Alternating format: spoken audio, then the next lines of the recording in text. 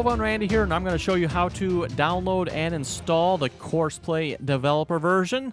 So first off, we got to go to the GitHub for the Courseplay, and I'll put a link for this in the description below.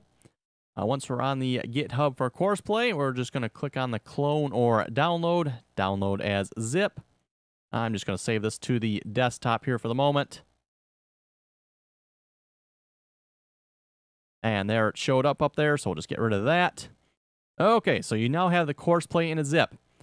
You may be thinking, great, we'll just drop this into my mod folder and I'll be done. Not quite so fast.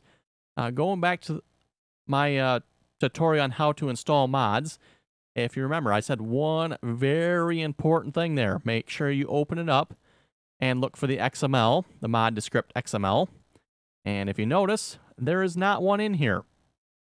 The only thing in here is a folder. So if we open up the folder, now you can see there's the mod descript XML.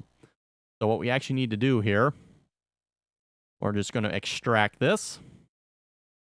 And I have WinRAR installed, but if you don't have WinRAR, you can just use the extract all up here.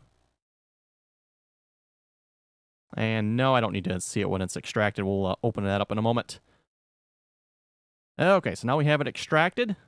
Open it up, go into the folder here. And what we're simply going to do is select all. And for that, I can click up here or Control A. Control A will select them all as well. And then I'm just going to right click on any one of the files here. And we're going to add it to an archive, or you can send to zip.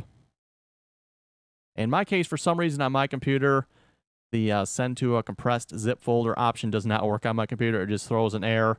So I actually have to use the add to archive using WinRAR. Select format zip.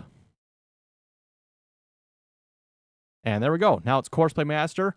Now, if you open up this zip folder, you will look and see there's the mod descript.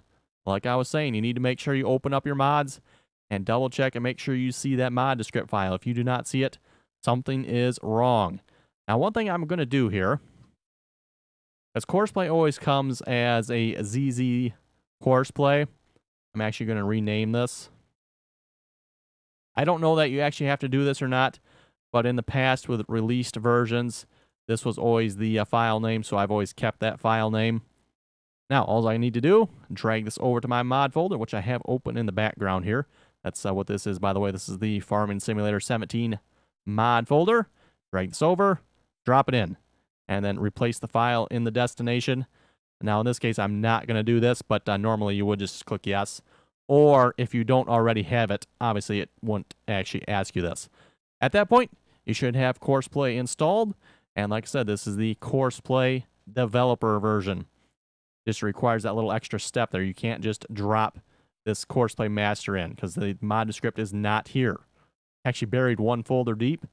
I don't know if there's a reason, if that's a GitHub thing or what does that, but you do need to make sure you open it up, extract it, then actually zip all the files that are here into a zip and move that to your mod folder. Hopefully that answers anybody's questions for how to install the developer version of Courseplay. As always, thanks for watching, and till next time.